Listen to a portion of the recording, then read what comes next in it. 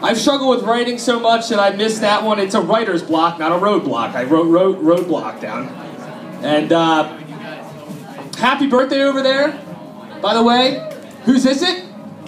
John? Yes, sir. Is your name John? Yep. Holy shit, happy birthday, John. Jack, I knew they call you Jack. The interesting birthday, 11/11, make a wish. Interesting wish from your parents. This month is all about veterans, right? And like No Shave November. Why does everything have to have a theme now? October is the pink, the breast cancer. November, every Sunday there's camouflage at the football games. Everything we're celebrating, even Halloween was celebrated October 23rd and 24th in Trolley. It was the week before. What are we going to start never forgetting on September 4th? I don't get it. Like, the day is the day. Why are we pre-gaming holidays? Because we're white and we have nothing else to do. There's the answer.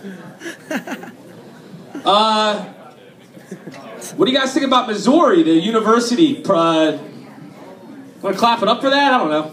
Woo! It's funny because the football team just said we're not going to play football, and the guy was like, "Oh shit, they're not going to play football. We're going to lose a lot of money. We are racist. We all quit. Let's get on with it.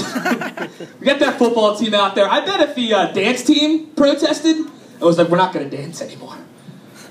The administrator would be like, "Okay, yeah, jazz hands. Fuck off, Chris. You're fucking like okay, like go back to work." The football team does it. Oh my god. When I wrote that, I was going to say for one of the dancers, his name was going to be Marquise, but I did my research. He's on the football team. Everyone relax. He's a freshman running back. He's having a solid year. It's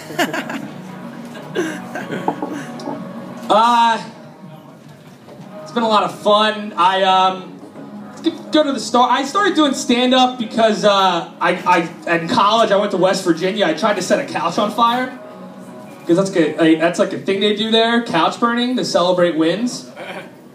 And I didn't even get the couch lit. That's how retarded I am.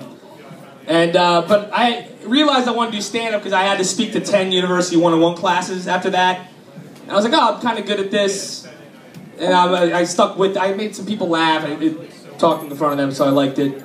And I was thinking, what if I did more of a heinous crime, like a hit and run? I was in like jail. You know, I was raped in jail. And then but I was into it, so then I was like a gay porn star. You know, just realize your opportunities and assess them. I've ruined your birthday party. I'm sorry, Johnny. Johnny's birthday party. It's a good alibi. Where were you tonight, Max? It was at John's birthday party. It was lit. We had a lot of pizza and tinfoil, I see over there.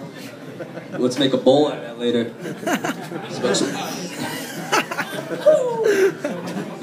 I don't really have a closer. Fenderson's over here. He's going on tonight. You're very excited.